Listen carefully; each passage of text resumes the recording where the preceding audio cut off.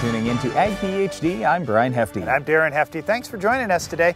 You know, don't think that your cornfields are safe from insects all season long. There are still some more bugs that are coming out that could impact this year's yield. We'll explain which ones they are. Well, we're also going to focus on diseases today. There's one disease in particular that can affect a number of different crops, and it may be the worst disease you can see in your fields. We're going to discuss how to identify it and how to control it today. One of the toughest things with grass control is keeping it out season long, especially when there are grasses that pop up mid-season, like our weed of the week. We'll show you how to control this tough weed later in the show, but first, here's this week's Farm Basics.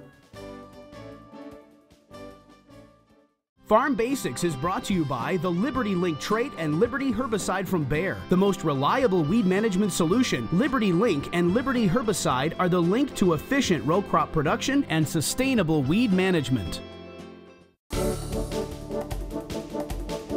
During our Farm Basics time today, we're not going to talk about, some basic thing on the farm, Darren. Well, why not? It's only called Farm Basics. What do you want to talk about today, Brian? Well, what we wanted to discuss with you today is Darren and I are starting a brand new national radio show. We're going to be on the air for 1 hour, Monday through Friday, year-round, just talking about how to raise better crops, and also we get the opportunity to take phone calls live most days. Well, I just think it's interesting. You know, Brian gives me so much grief on this TV show, yet he signs up for an hour long every day to sit right next to me. I mean, he just can't get enough of me. That's what I love about it. Yes, but see, the advantage to the radio thing, Darren, is I don't have to talk to you as much. I get to talk to our callers and other guests that we're going to have on there and find out what's really going on. Exactly. Let's find out what's really going on around the country. What I'm probably most excited about is we're hoping to have a lot of farmers on around the country who are doing things to raise more yield, and that's what I want to do in our own operation. Well, it is really fun, though, to talk to guys all across the country because things are at different stages. I mean, you go to one part of the country and wow, their corn's ready to harvest, and you go to another part of the country and they're just getting it planted. And you think about, well,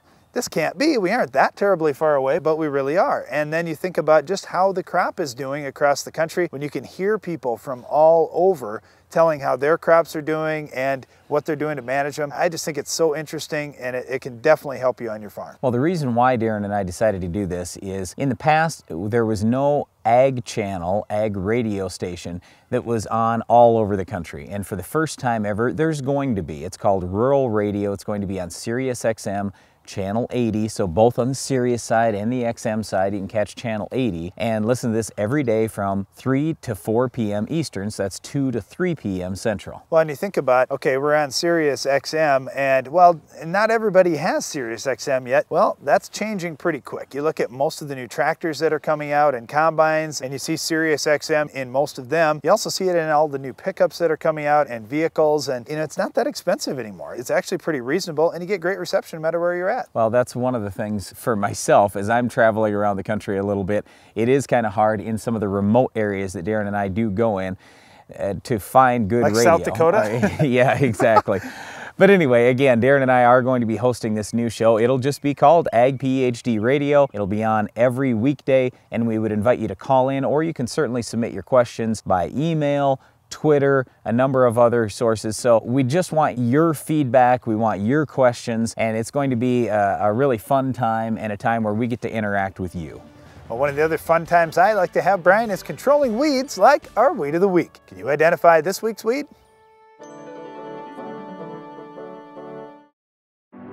What's next in weed control technology? Roundup Ready 2 Extend soybeans, an advanced soybean product with tolerance to dicamba and glyphosate.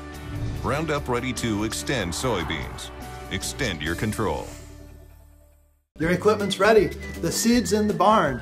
You have a strategy to overcome the challenges you'll face, and your crop protection products are pretty well locked in. But maybe you still haven't finalized your fertilizer plans. If not, visit agroliquid.com today. With products formulated for superior nutrient uptake, unsurpassed application flexibility, and proven by years of extensive research, this may be the season to take your yields to the next level using agriculture liquid fertilizers. Today's Case IH equipment is packed with industry-leading technology, and Titan Machinery has the experts to make it perform to its maximum potential. We have a team of specialists and the entire Titan Machinery Network to provide you with the expertise to keep up with today's advanced machines. Whether it be for your Case IH planters, sprayers, or precision farming equipment, our experts have the answers to get the most out of your equipment investment. Maximize your productivity with Titan Machinery. Better solutions. What's new for 2013? Challenge 2050. Challenge 2050 is a two-component system consisting of a nutrient and a biological additive. This groundbreaking fertilizer contains mycorrhizal fungi, which provide an extended transport system that allows water and nutrients to be delivered directly into the root. Challenge 2050 can increase yield and efficiency of your standard fertilizer program. Challenge 2050 is the future of fertilizer. Call TJ Technologies or your fertilizer dealer and get Challenge 2050 today. Upgrade your trailer to electric with the Rolltech electric system from AgriCover. Strong, flexible pivot arms and motor mount rotate and telescope, allowing the roll tube to rise and flex over heaped loads. The positive automatic lock is impossible to back off to control the flow of grain. This integrated system uses one wireless remote to operate up to 10 tarps and hoppers, keeping your driver out of the dust, rain, and harm's way. See the Rolltech system in action at an AgriCover dealer near you. A proven herbicide for decades, dicamba can provide burn-down residual control of tough and resistant weeds for up to 14 days. That's another reason why farmers will use dicamba for years to come. Brought to you by Roundup Ready Plus Weed Management Solutions. Late season corn insects, Darren. Which ones are we talking about and what are we going to do about them? Well, you know, there are a number of different bugs that can impact your cornfields later on in the season. We talk about things like corn rootworm beetles clipping off silks. We look at corn leaf aphids that are way up at the top of the plant. You look at corn borers. And a lot of guys say, well, corn borers, I've been using BT corn. Yeah, you know what? There are corn borers still around, and just plant some refuge corn and you'll find out real quick. Corn borer is still an issue, and there are other bugs too from year to year. Yep, stalk borer for one that we've always had around the outside edges of our fields. Yeah, there are a number of different insects out there. So the number one thing we always encourage you to do with insects is don't just automatically treat, it's always take a look at your fields. So this corn leaf aphid, that's kind of where I wanted to start because that's something that you say, oh, come on, it's just a bunch of little bugs on there. What harm are they really going to do? Well, especially if you are in drier conditions, you're going for higher yields, things like that. Corn leaf aphids could take 5, 10, 15 bushels off your yield, just bam, like that. Well, here's one of the problems with corn leaf aphids. They generally like to be towards the top of the plant. So they're right up around the tassel, they're right up around your ears. I mean, just buy some sweet corn from a roadside stand and chances are you'll see some corn leaf aphids once you start peeling away the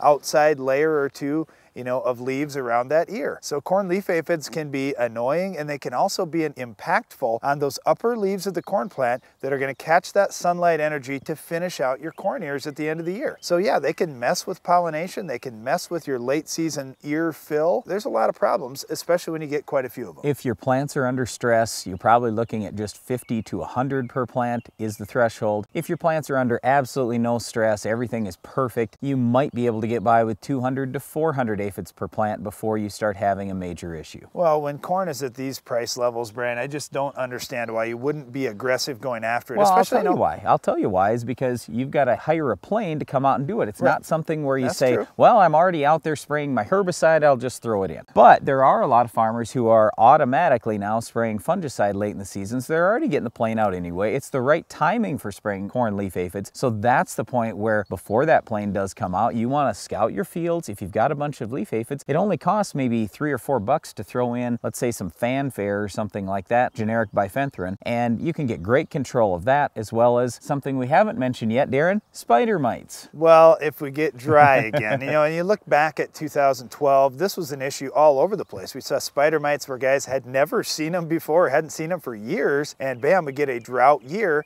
and spider mites become a problem again. And that's why product selection becomes important too. You know, anytime you're going to be going out across the field, make sure you're checking to look for bugs, you know, no matter what crop it is, because you can almost always add an insecticide to whatever else you're doing for just a few bucks. But you say, wait a second, I've got spider mites out there. How are they different? What products work on spider mites that you may not be thinking about? Yeah, so most of the pyrethroids, things like Warrior, Silencer, Declare, Asana, they're awesome on just about every insect you're going to have in corn and soybeans, except they don't stop spider mites. In fact, they will flare up spider mites because they're going to kill some beneficial kill insects, unfortunately. And if they kill everything else in the field, that just leaves spider mites to really thrive. So the main two things that you can use would be something like Lorsban or Capture or the generic Fanfare, as Brian mentioned. Okay, so with those spider mites, they do flare up when you have drier conditions. The reason why is normally they're going to get a disease when the conditions are relatively moist out there. So we'll see. This year started out wet. Of course, last spring in our area started out wet too, and all of a sudden we had drought. So who knows what's going to happen here in the next few weeks. Now, one other thing I'd mention on products, there are specific miticides, but typically they cost a little bit more money than what your Lorsban or Capture or Fanfare do, and that's why we mentioned those products first. Well, the good news here is when you are, or if you are out spraying fungicide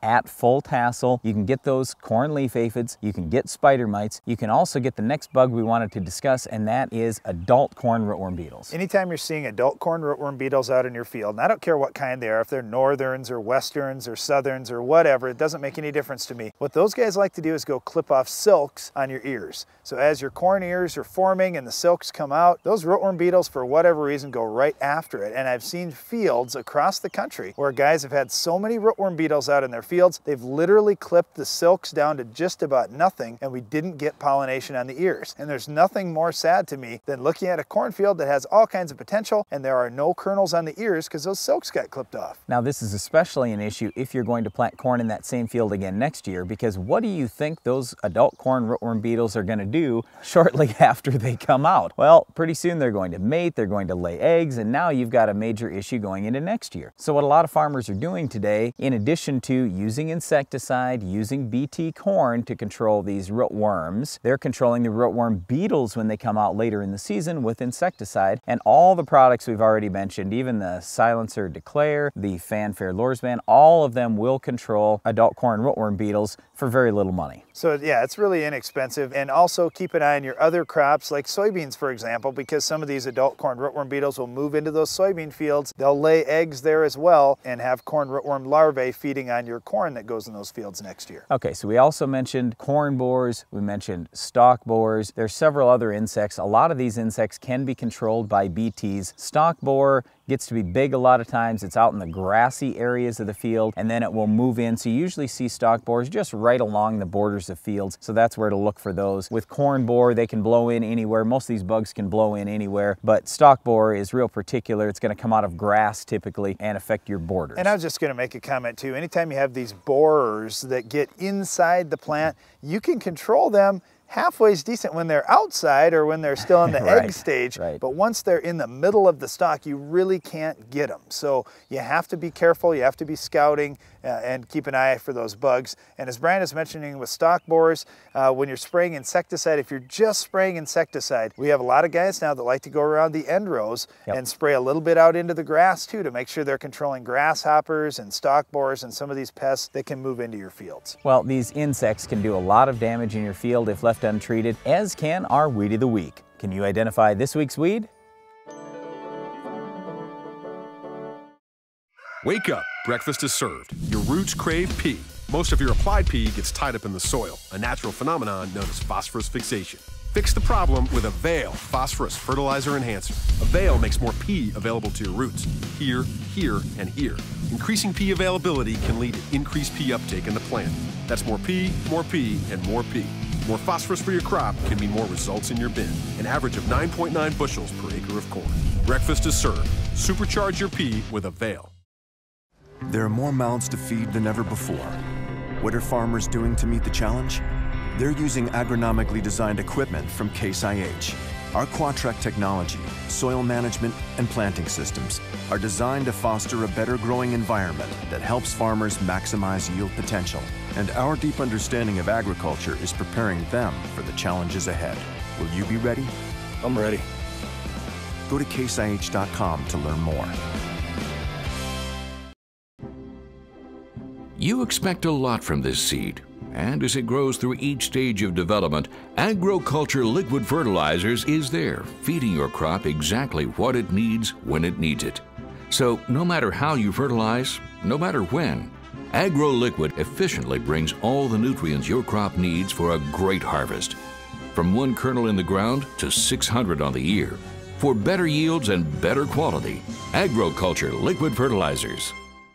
For years, FarmLogic has been the easiest and most convenient way to keep up with your farming operations.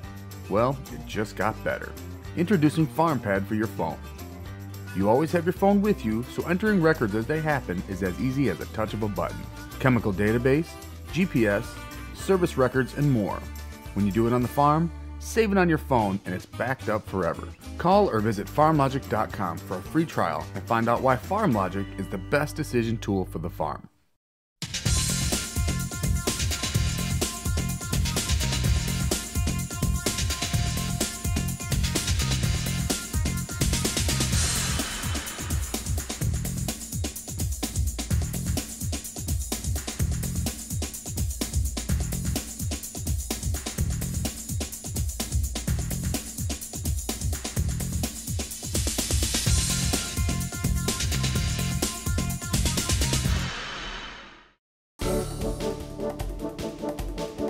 Sclerotinia, white mold. Commonly we're just talking about this as white mold, but this is one of the worst diseases that a farmer can get in soybeans, in sunflowers, in a number of different crops. Let's talk a little about what it is, where it comes from, and what you do to stop it. Okay, well, these little soybeans here, we aren't too worried about white mold just yet when they're real small. Right. But as the season progresses, as we get up into those reproductive stages, we're always looking at where can that infection get into the plant. And with soybeans, what happens is we've got a lot of blossoms that are going to happen in July for us and into August. And as we have all these blossoms, the plants abort quite a few of them. And as those flowers die off, that's a spot where infection can get into the plants. That's also about the time that white mold is going to start in your fields. So you really have to be careful once we get into the reproductive stages in soybeans. Okay, that's later on in the season though. I want to back it up just a little bit. Let's talk about right at the beginning of the season or even the fall before. What you'll find out in fields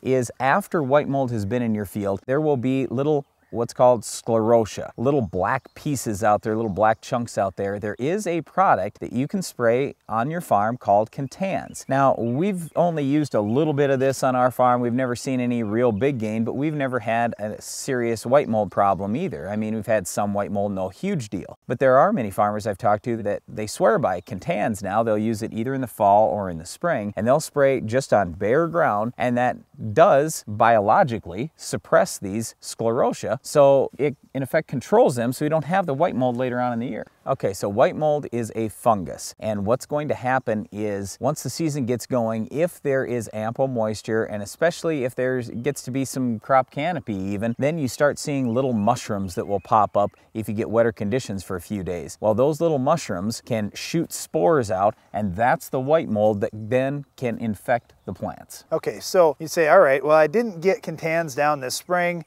so here I am, we're going into these reproductive phases here real soon. What can I do to protect myself? Well, you can certainly use some foliar fungicide. Like Brian said, white mold is a fungus, so you can use fungicide to control it. But you have to pick the right ones because not every fungicide has activity on this particular disease. The one that we like the most and that we use on our farm is a product called Domark. Now, if you know you've got a white mold issue or you're really concerned that it could be an issue in certain fields, you need to get out there at R1.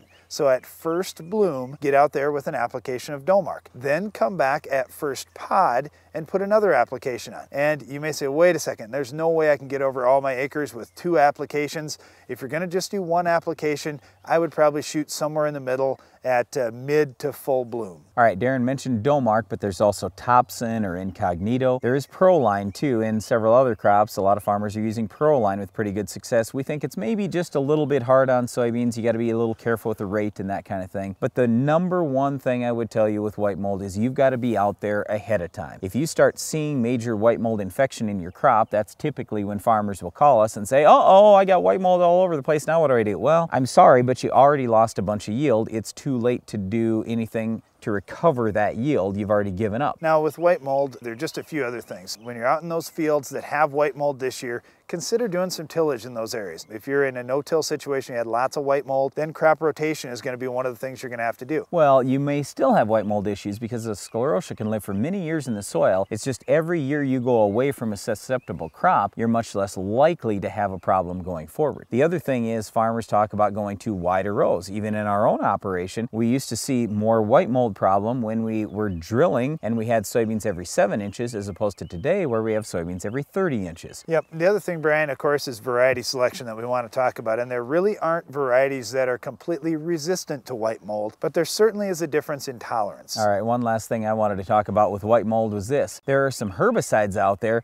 that have fungicidal properties, Darren. I don't know if I necessarily believe that, Brian, but there are certainly some herbicides that could help on white mold. Okay, so Cobra, for example, that gets talked about in soybeans a lot. And actually, when you look at the tests, Cobra is not that much worse than the fungicidal treatments. Oh, and some it's even better. Right, because Cobra a lot of times will thin out the soybean plants. You're going to get more air movement through there, and when you have more air movement, you are going to have fewer problems with white mold. Well, there's certainly a lot of diseases that could impact crops. White mold is one of them. You need to manage it with something pre-emerge like Contans, and then you need to come back in later on with a fungicide as well. And you may be able to mix those fungicides right with some weed control to control our weed of the week. We'll show you how to stop this tough weed coming up next.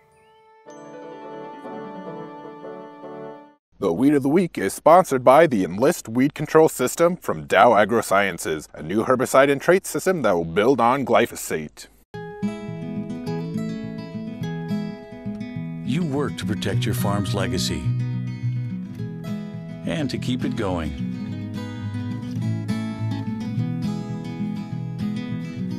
Introducing the Enlist Weed Control System, an advanced herbicide and trait system that will build on glyphosate for exceptional control of tough weeds. The next chapter begins.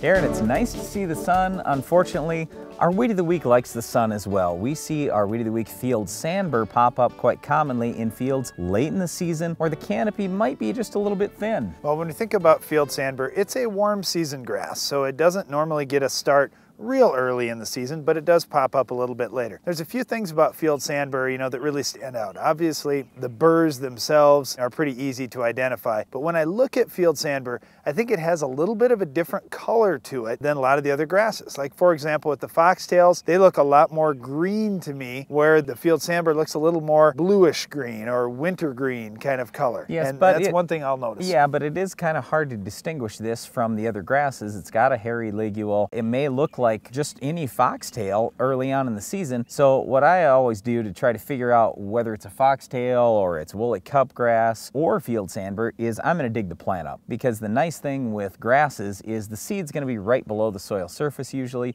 You dig that up, you find the little burr there, and it's a no-brainer. It's field Sandbur. Okay, well, with field Sandbur, identification isn't a real big deal, and like I say, especially late in the season when it actually has the burrs on it, it's pretty obvious what it is. The tough thing is getting it under control, because a lot of the pre-emerge herbicides just aren't as good on field Sandbur as they are on things like foxtails. So when we look at corn, for example, Eradicane is probably the best product that I've seen on it, but you have to use 7 pints per acre or a little stronger to do a decent job on field Sandbur. You could use something like the Balance products. Balance Flex has done a nice job on field Sandbur if you get a high rate and you get plenty of moisture. With most of the pre's on corn, we just look for suppression. Then post-emerge, if you're using Roundup in Roundup Ready corn, it's awesome on field Sandbur, and actually Liberty and Liberty Link corn isn't too bad either. Okay, so if you don't have Roundup or Liberty corn, what are you going to do? Accent's about the only choice. But you got to get it early. Yeah, you've got to get that Sandbur when it's small. The good news is usually it is small kind of late in the season. It doesn't start real early on in the year. Okay, in soybeans, we actually do a little better with the pre's. Treflan and high rates of prowl actually do a pretty good job. Post-emerge, we've got Roundup again in Roundup Ready beans or Liberty and Liberty Link beans. That's nice. But also the grass killers that we're going to use for volunteer corn like Select Max do a decent job as well. Okay, how about in wheat? What should you start with pre-emerge? Well, in wheat, you have to start with Prepare pre-emerge, and that doesn't do too bad a job. We don't normally see a lot of field Sandbur out in our wheat, but if you did, I'd start with Prepare. Then post-emerge, come back in with something like Axial to give it another shot and a different mode of action. Now you've hit it with an ALS and you've hit it with an ACCAs. Well, that's it for our Weed of the Week field Sandbur, but stay tuned. Iron Talk is coming up next. Iron Talk is brought to you by Case IH. What are farmers doing to feed the planet?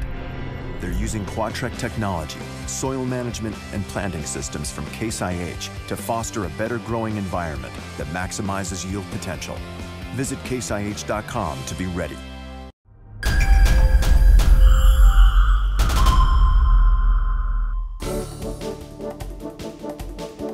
Will my spray work differently in the morning versus the afternoon versus the evening? The answer is that it can and often does. We'll explain how to manage that in today's Iron Talk. On our farm, we're looking for a day that isn't windy, has no chance of rain, is sunny, warm, has all the crop and weeds growing actively, and falls in the middle of the week if possible. How many of those days do you get on your farm? We get 2 or 3 of them each year on our farm, the way it seems, and after that we're searching for a few hours here or there where we can knock some acres out until the next couple of hours of suitable weather. Wind seems to be one of those things that is certain to be a problem. Because of that, our operation, and likely yours as well, has been spraying many of the acres either in the early mornings or later in the evenings.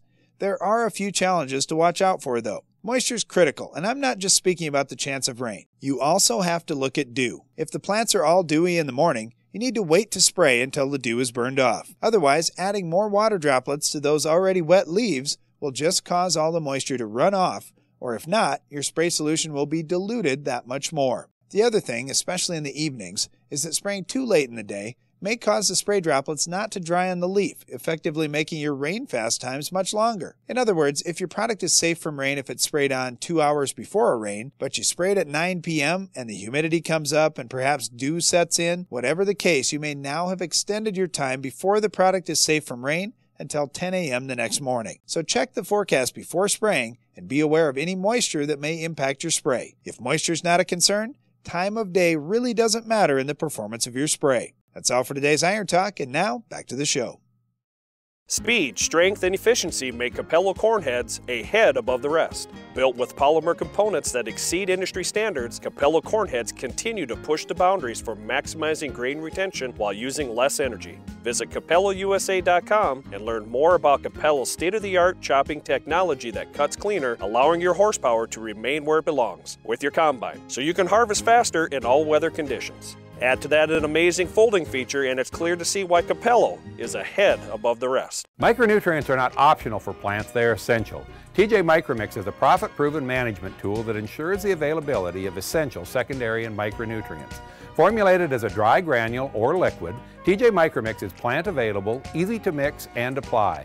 The synergistic fertilizer mix delivers consistent yield response on a variety of crops by complementing an NPK fertilizer program. Maximize yield on your farm this season. Call TJ Technologies or your fertilizer dealer and get your TJ Micromix today. There are more mouths to feed than ever before. What are farmers doing to meet the challenge? They're using agronomically designed equipment from Case IH. Our Quadtrac technology, soil management, and planting systems are designed to foster a better growing environment that helps farmers maximize yield potential. And our deep understanding of agriculture is preparing them for the challenges ahead. Will you be ready? I'm ready. Go to caseih.com to learn more. Honey Wagon? Can the sweet talk. Out here we treat manure, and when we talk treats, we don't mean cupcakes. Treating manure with More Than Manure Nutrient Manager can reduce solids in your pit or lagoon and ammonia levels in confinement buildings. PU, try N and P. MTM is the first and only nutrient manager proven to reduce nitrogen loss and phosphorus lockup. That's fertilizer loaded with yield potential. Looking for proof? Check the bin. Isn't that sweet? Results you can't ignore, a pit you finally can. Closed captioning for Ag PhD is sponsored by Norwood Sales. The all-new S-Cube commercial tender is the only tender on the market with poly tanks, giving you the capability to haul seed, fertilizer, water, or liquid fertilizer. Each cube can hold 300 units of seed, 2,000 gallons of liquid, or 300 cubic feet of fertilizer. Options include full functioning wireless remote, stainless steel conveyors, and self-contained hydraulics. Get yours today at Norwood Sales. Well, that's all the time we have for this week's show, but be sure to tune in again next time for another Weed of the Week, Iron Talk, Farm Basics, and a whole lot more. I'm Darren Hefty. And I'm Brian Hefty. Thanks for watching Ag PhD. Subsurface drainage tile is used around your home and in farmers' fields to remove excess water safely. As water filters down through several feet of soil, it is purified naturally. To learn more about clean water leaving farm fields, visit the Responsible Nutrient Management Foundation at rnmf.org.